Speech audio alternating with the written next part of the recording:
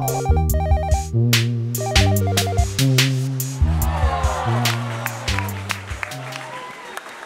want to say it must have been about 2008. It's probably some of the biggest top to bottom surf I've ever seen going through second reef. I just remember I was a little bit off of first reef and I saw this lump come in and I'm like, man, if I don't get this, I'm probably going to get swatted by whatever's out the back. I had to backdoor the wave, pump over like a huge moat, like just a gnarly, violent explosion section. And I remember the thing spit past me while I was still locked in the barrel. It blew my hair up. It was just like a full, I remember it was all parted on one side, and with the explosion, it blew it real dramatic one way. So it was just like a Mr. Do's wild ride. But I remember being blind and having to like read the inside of the barrel, like use my Jedi mind trick to get out of that thing.